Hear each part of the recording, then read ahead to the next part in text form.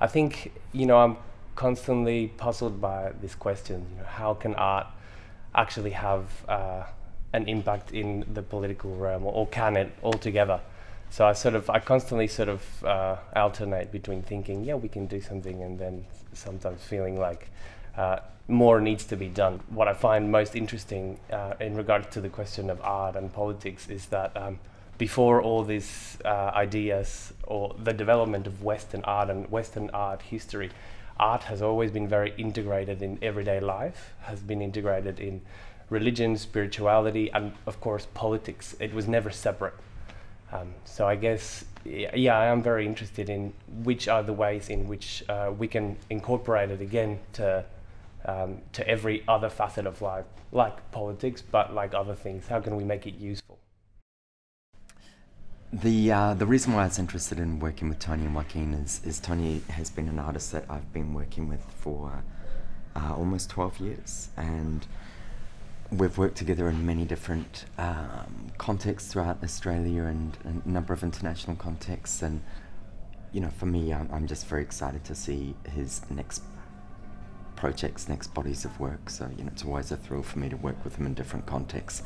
Joaquin, I met through a project that Tony did in 2010 called A Maker at the Margaret Lawrence Gallery at the Victorian College of the Arts.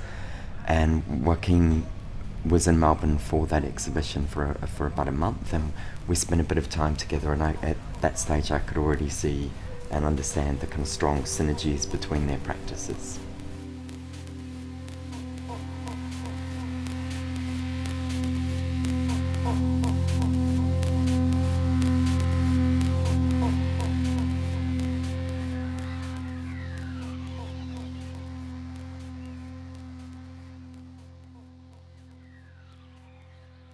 So the inspiration of the exhibition is the relationship between two artists, Tony Garofalakis from Australia and Joaquin Segura from Mexico.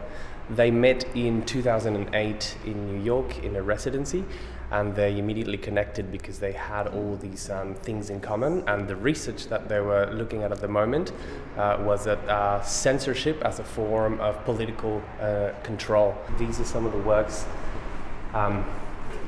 that relate to censorship. And so this is an example where he modified pre-existing magazines, and he blackened almost everything in them and only left the traces of a couple of eyes. Another strong relationship that they have and that they've explored over the years is an interest in books, not just for their content, but also for a book as an object, its object qualities, its sculptural qualities, but also for its symbolism, for what a book can mean, and for how it can be interpreted as something of great value, or how knowledge can also be interpreted as something that is completely devoid of value. I think the issues that are raised in various ways between Tony and Joaquin's practice show the ongoing interest of artists, regardless of the context in which they live, to engage with local systems of control and authority, and to bring the structural hierarchy of their respective nations or societies or cultures to into question, and to always pose challenging questions of a society and the direction it's heading in. I'm pretty satisfied. I feel pretty accomplished by how it all came together.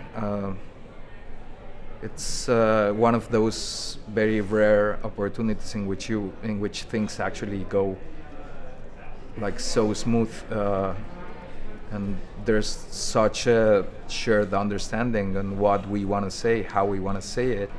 It was a pretty organic process all along the way.